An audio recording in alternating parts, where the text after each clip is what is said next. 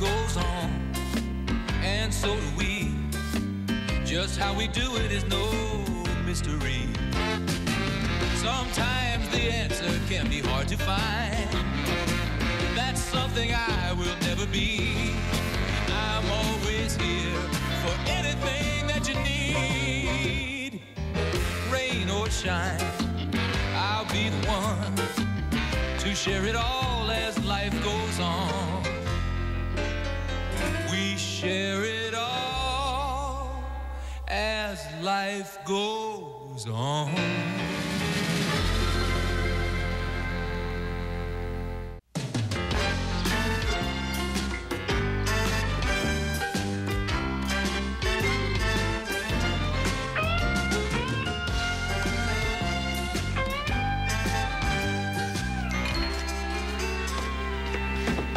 Listen to this. Ramirez was ahead on points when Collins caught him with a vicious right hand to the head that sent his mouthpiece flying and opened a huge bloody gash over his left eye.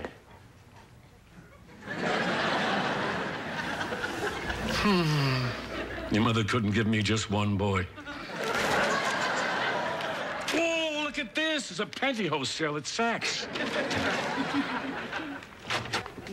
Morning, everybody.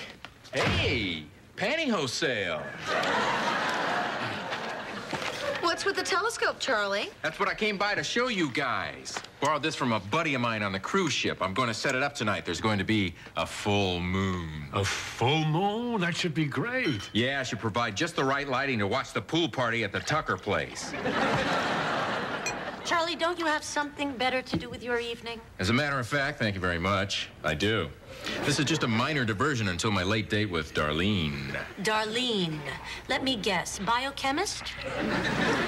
No, but who knows what she might have become if she hadn't gotten sidetracked into that exotic dancing thing. Charlie, where do you find these people? Well, this particular one fell right off the stage into my lap. Talk about you sure things. This girl only knows 2 words. Yes and now. Charlie's not the only one with a date tonight. Oh, and who's the lucky guy? His name is Kevin. Kevin, isn't that cute guy from your health club you told me about? I lifted weights every day for almost a month before I finally got him to ask me out. One more week and I could have physically intimidated him into it.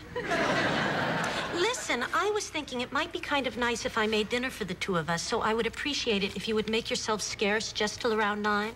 Oh, but if the porch light is off when you come home, that means... I don't want to know what that means. I will stay out till 10 o'clock.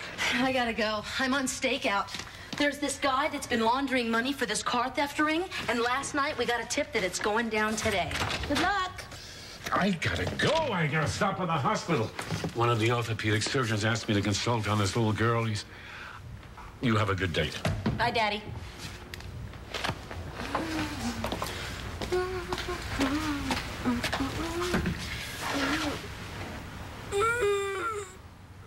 Charlie, you put that telescope away!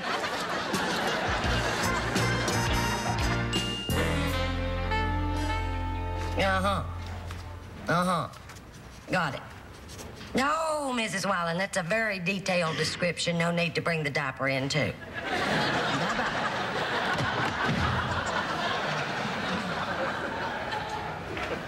Good morning, Laverne. Mrs. Bamer called. Seems the baby prefers her left breast. What concerns her is so does Mr. Bamer. And, Mrs. Wallen called again. Not another type of description. That cute little nurse from radiology's free tonight if you want to ask her out. I beg your pardon. Don't play coy with me. I seen the way you've been eyeing her. And according to the hospital grapevine, little Miss X-Ray wouldn't mind getting you between those lead sheets of hers. Oh, Well, I only bring this up because if you are going to ask her out, tonight is the night to do it. Full moon only comes once a month. what does a full moon have to do with anything? For a doctor, you don't know much, do you? Very strange and magical and romantic things happen under a full moon. Oh, Laverne, you don't believe that. It's true. Nick and I met on the night of a full moon. That could have happened any time. Not really. If a moon hadn't been full, Nick wouldn't have been staring at it. And if he hadn't been staring at it, he wouldn't have crashed his pickup into the tree in our front yard.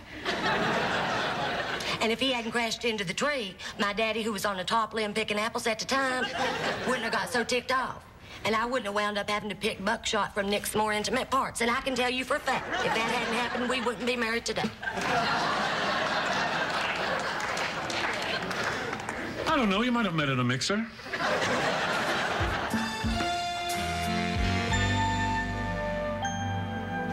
Okay, Billy boy, my Billy. There you go. You were the best patient of the day. See ya.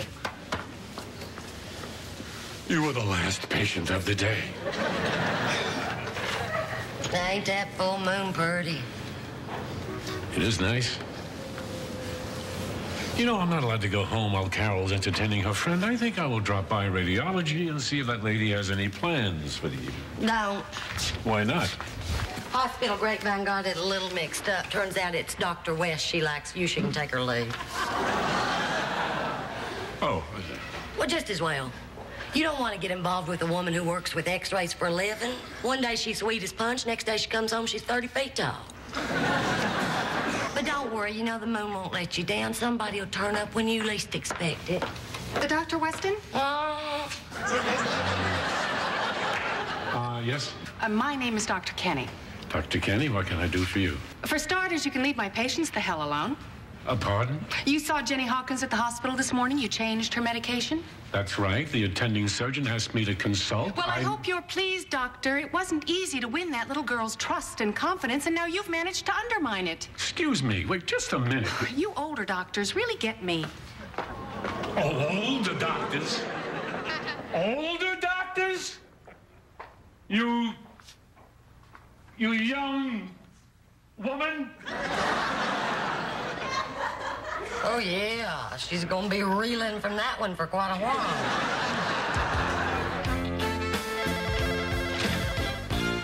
Dreyfus, I've got my hands full. Can you get that? Don't touch that dress. That's what I'm wearing for Kevin tonight. Hello. Oh, hi, Kevin. I was just talking to someone about you. Hey, listen, I hope you're hungry. I've got enough food here. Oh?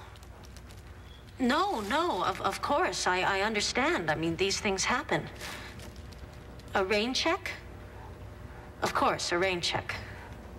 Right. Bye.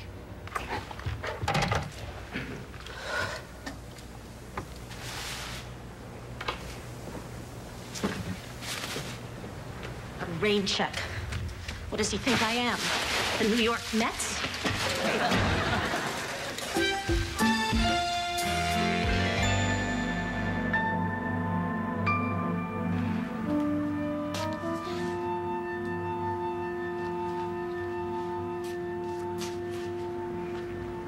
I thought for sure it would go down tonight. Yeah, me too. Hey, is anything happening out there? Yeah, we're getting bored.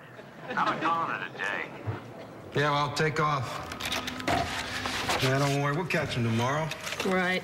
Why don't you go home, Doug? I'll clean up. Yeah, see you tomorrow. Okay.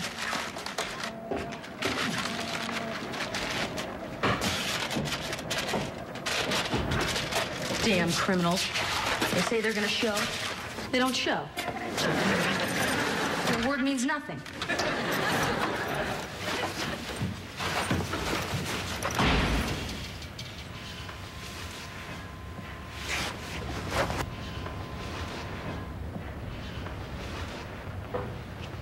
That's it. Take the bait. Police, freeze! All right, hands against the wall and spread them. You have just bought yourself some serious jail time, buddy. Okay, now nice and easy, put your hands on top of your head. That's it. Now turn around, slowly. Brad? Barbara? God, you're even more beautiful than when we were dating.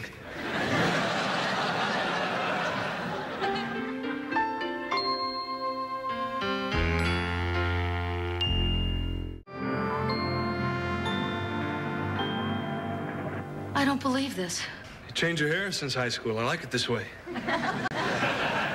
Brad, Brad, do you understand what's happening here? These are marked bills. You're going to prison. Yeah, well, it had to happen sooner or later. In a way, it's kind of a relief. It's a perm, isn't it? I like the way it frames your face. Where'd I put my cuffs? Still misplacing things, huh? Oh, I think they're over there. Keep your hands on top of your head. Sorry. Barbara, God, I can't tell you how often I thought about you. I always picture you in that dress you were wearing the last time I saw you, the pink one with the little straps and the neckline. Brad, I've never had to tell a suspect this before, but stop reminiscing. And it was more salmon than pink. Let's go. Hey, Barbara, wait. Before we go, there's something I gotta know. Something that's been eating away at me since high school. What? Well, if you weren't ready to make love with me that night, why didn't you talk to me about it? But to just stop seeing me with no explanation, I never understood that. It really hurt. What are you talking about? I waited at my house for you for hours. You never showed. Yeah, well, that's because we were supposed to meet at my place. We changed plans, remember?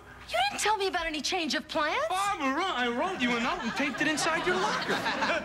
Well, I never saw any note. Oh, my God. What? What did the note say? I don't know. Something like, meet me at my place. I can't wait to get you into bed.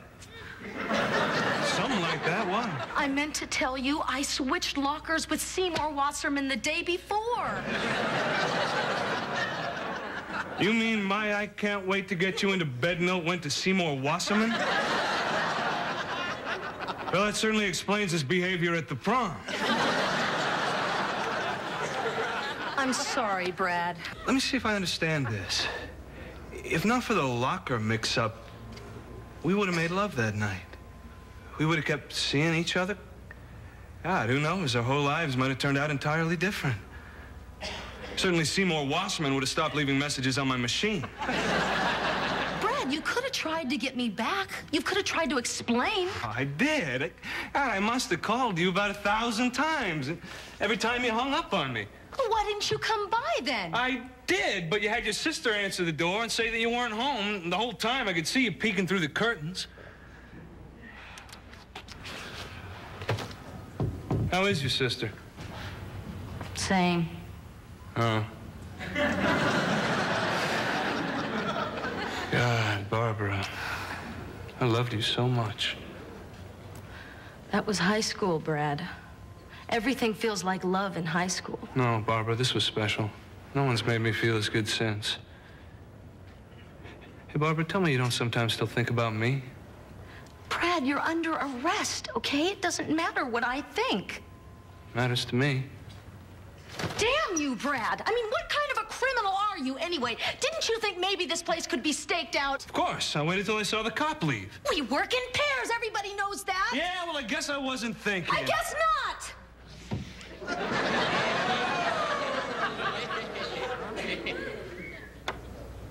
Brad, what are you doing?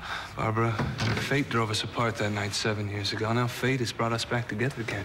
Don't you see? We've been given a chance to make up for what we lost that night. Brad, I don't think... Barbara, I'm looking at 6 to 10 years in prison. Please, give me a memory to take with me. Make me feel like I haven't felt since high school. You and I were in love.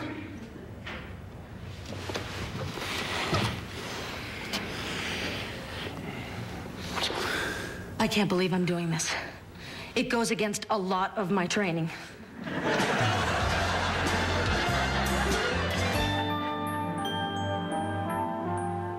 Yes, West Side Animal Shelter. Yes, my dog's run off, and I'm wondering if maybe you picked him up. His name is Dreyfus. He's part St. Bernard, part Retriever, and he does this cute little thing with his eyebrows. Well, they sort of go up and down. Well, no, actually, one goes up while the other's down, and then the other... You'd really have to see it. So he's not there, huh? No, I've already called all the other shelters. I have driven all over the neighborhood. Right. Well, my phone number's on his collar if he should turn up. Thank you.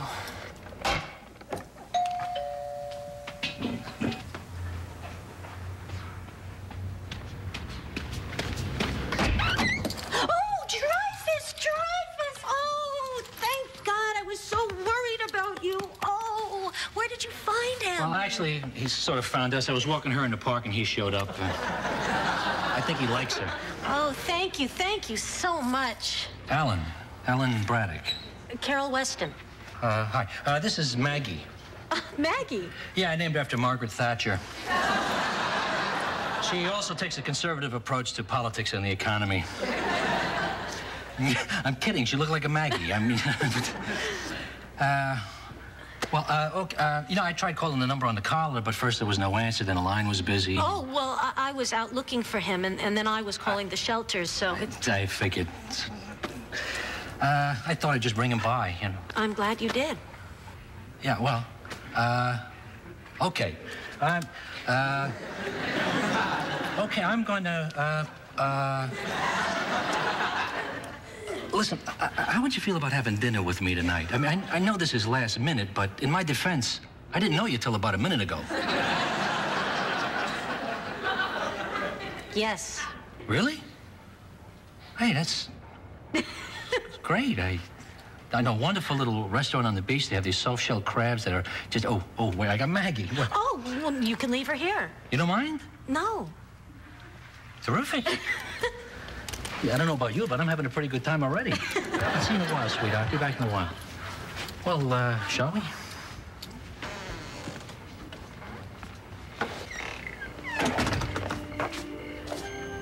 Geez, it's a beautiful moon, isn't it? Very.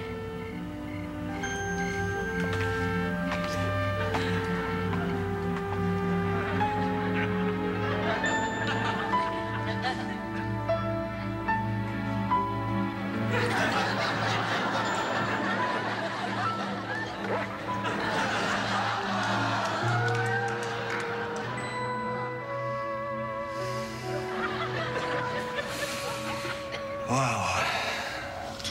That was so good. And I was working with only one hand. You did good. You know, I never thought it could surpass 7 years of fantasies, but it did. Brad, there's something I have to say to you, and I don't want you to take it the wrong way. What? Brad? Yeah? You have the right to remain silent. Anything you say can and will be held against you. Barbara, but you think you could read me my rights later? It kind of hurts the mood. Brad, I wish I could let you go. I really do, but I can't. I know. Okay, let's go.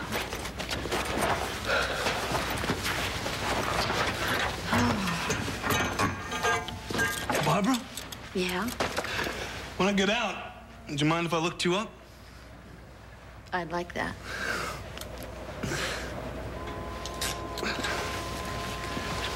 Barbara?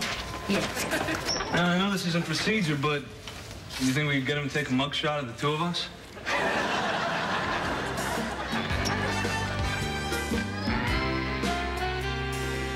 And after being informed by the warden that stabbings, rioting, and rapes are an everyday prison occurrence, the vice president replied, "People like that ought to be locked up." And now turning to the weather.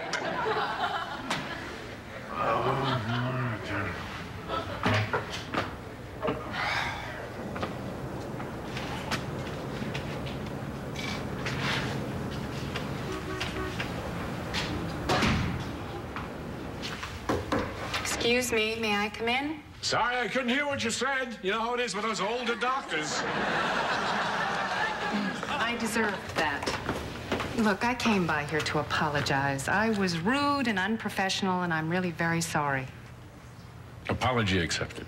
Thank you. I appreciate you being so decent about this. I mean, really, I'm not usually that hot-tempered, but I just come from the parking lot where somebody put a big dent in my car, and I'm afraid I took some of my anger out on you. I don't know. I think I was in a strange mood myself. I was having this silly argument with my nurse about the moon. What about it? Well, she is convinced that a full moon somehow brings about romance. She really believes that? Oh, yes, she does. You would think that somebody in the medical profession would be a little more scientific, but Laverne has those down-home notions. Well, it is a very pretty moon. Yes, yes, it is.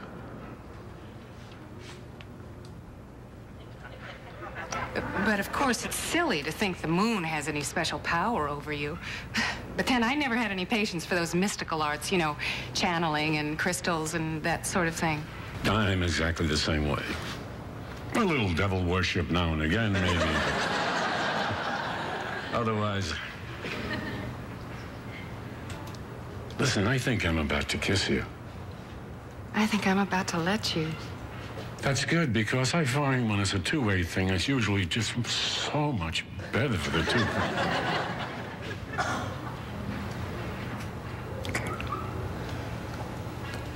Yum. Before this goes any further, I think I'd better ask you, just how serious are you about this woman in radiology? I hardly know her.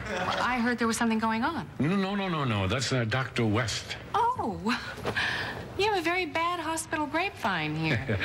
I know. You haven't eaten.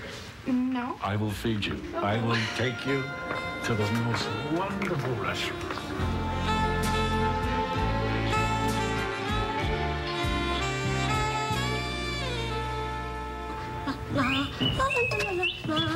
Morning, Carol. Good morning, Barbara. How was your date? Very nice. And your stakeout? Fine. Good morning. How was your night, Daddy? Very full.